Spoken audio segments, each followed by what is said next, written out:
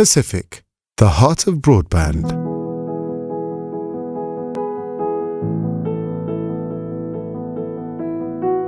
I'm Darren ng Palawan Baptist Hospital. Ako po yung Marketing and Communications Head ng department. Ako rin yung IT and kami humahawak yung sa sending ng claims sa PhilHealth. Ang services namin, primary healthcare services. Yan. Infirmary kami as categorized by Department of Health and we have 12-bed capacity. Dati meron kaming signal booster, yun lang yung gamit namin. Tapos pocket wifi or prepaid wifi yung ginagamit. Yun yung medyo struggle sa amin dati kasi ang claim ngayon namin ay online na lahat. Ang primary na ginagamit namin yung Kacific is for the patient kasi medyo mahirap talaga yung signal. Kahit pang text, wala dito sa amin.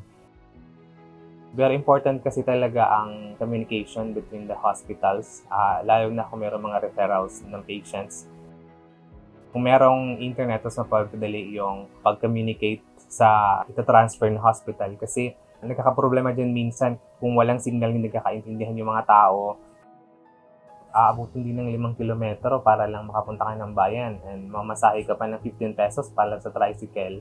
So, doble na yung gastos mo pagdating doon. So, unlike ngayon, may internet na isang chat lang, andyan na yung mga folks at families and friends mo. My name is Aven Rose Baltasar. I'm the founder of Rose3 IT Services. I manage the overall operations of the company.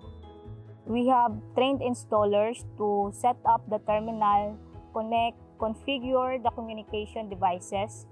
We do have standby expert technicians for immediate repairs and maintenance. With us, our clients have the peace of mind that everything is being handled the right way. On behalf of Palawan Baptist Hospital, we are thankful sa Bambunet, powered by Kacific and Microsoft in providing a good internet sa aming facility. We wish na mas marami pa silang matulungan at malagyan ng mga reliable internet throughout, hindi lang sa Palawan, but all over the Philippines.